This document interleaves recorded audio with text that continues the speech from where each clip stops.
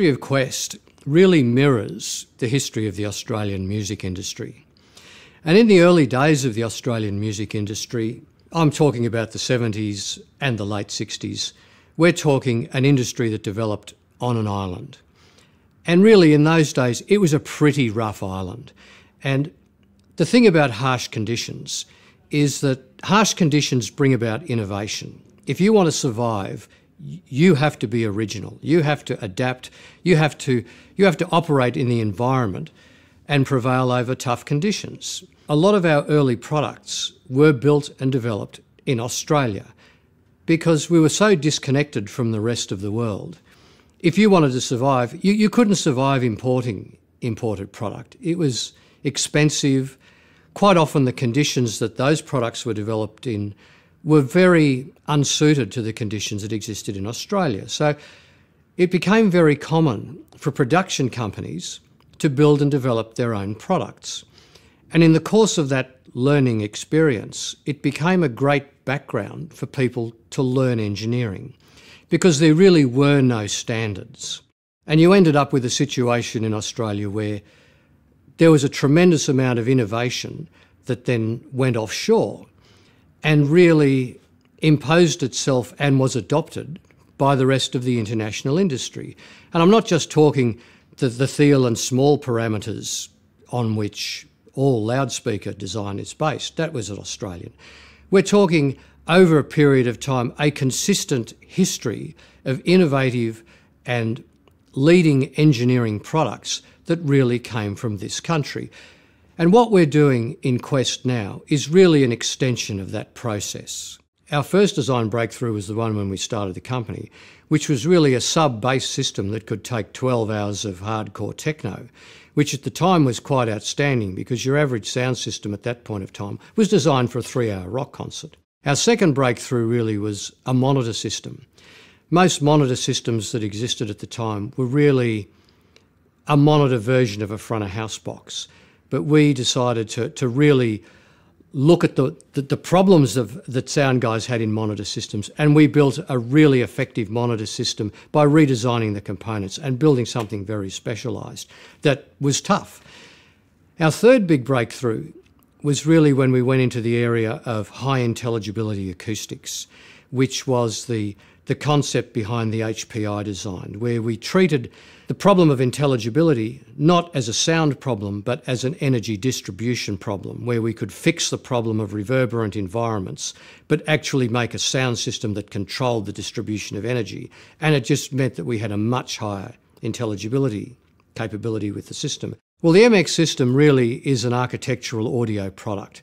It's designed really to work in a modern venue space where the aesthetics have become paramount, and the current crop of loudspeaker systems really do not blend nicely into those environments. So we put a lot of design work into sculpturing that finish and that design so it would just morph nicely into those spaces. But the real difference is the high IP rating, because it's the only high IP product on the market that I know of that really sounds like a studio monitor and will take anything you can throw at it.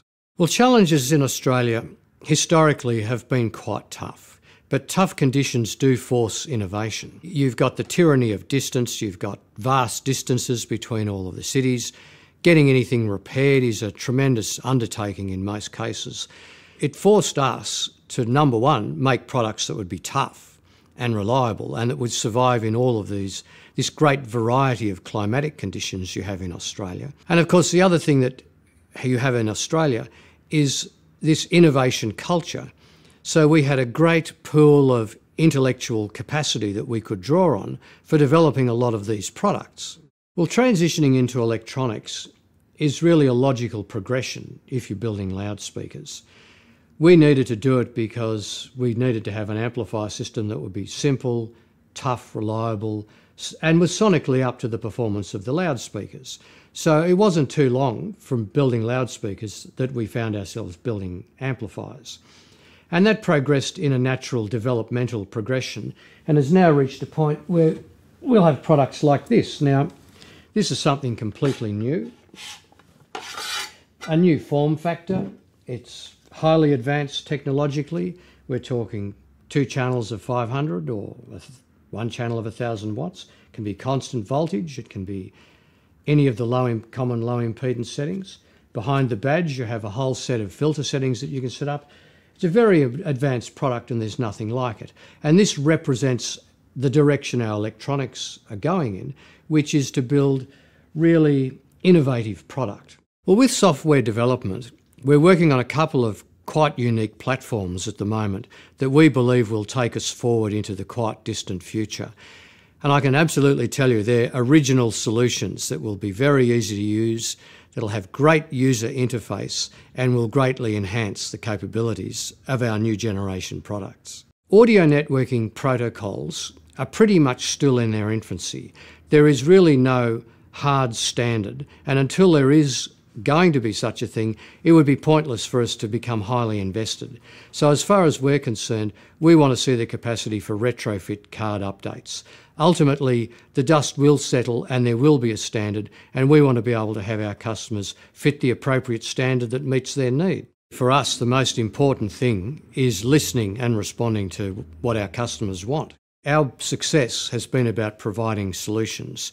And you don't know what customers want unless you're engaged. So we really value the return flow, the input we get from our customers, what solutions they need, and we work to accommodate those solutions. Well, looking ahead for us is quite exciting. Over the history of the company, we've invested a lot in technology and technical competences in a whole variety of engineering capabilities. And now we've got to a point where those investments are starting to be seen in really innovative product. With a build on that strong technical base, we're moving into the future with great new products that really are very positive solutions for our customer base.